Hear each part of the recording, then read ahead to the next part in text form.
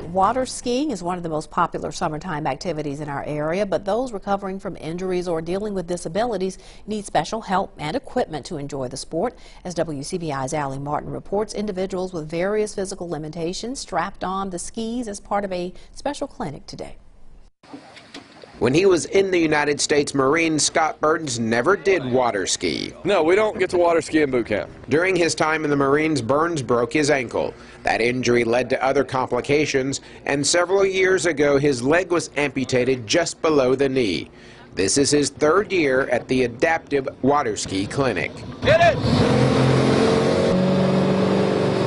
This clinic is organized by NMMC's Rehabilitation Services. The free event is for those who have had spinal cord injuries, traumatic brain injuries, or those who deal with other physical limitations. In water skiing, for able-bodied people, you use either two skis or a slalom ski, and you stand up and ski. But when we call adaptive water skiing, we use different equipment, which you can see when Scott was skiing. Scott has a beginner ski with the thing he sits in, we call it a cage. At all times, there are several people in the boat and helpers who stay near the skier. For Scott Burns, the clinic is a fun and challenging adventure.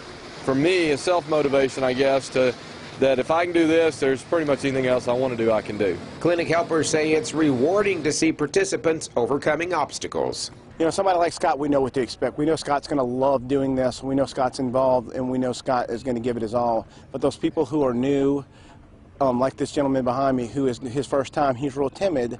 But as you'll get to see at the end, he will come out, he'll smiling, and he's going to be asking when's the next clinic so he can do it again. There's a ramp out here that I've tried to get them to let me jump, but for some reason they say for safety and insurance purposes, you can't do it. So they make sure that I don't get close enough to anything like that. Although they won't let him jump that ramp, Scott plans on being at the next two adaptive ski clinics this summer.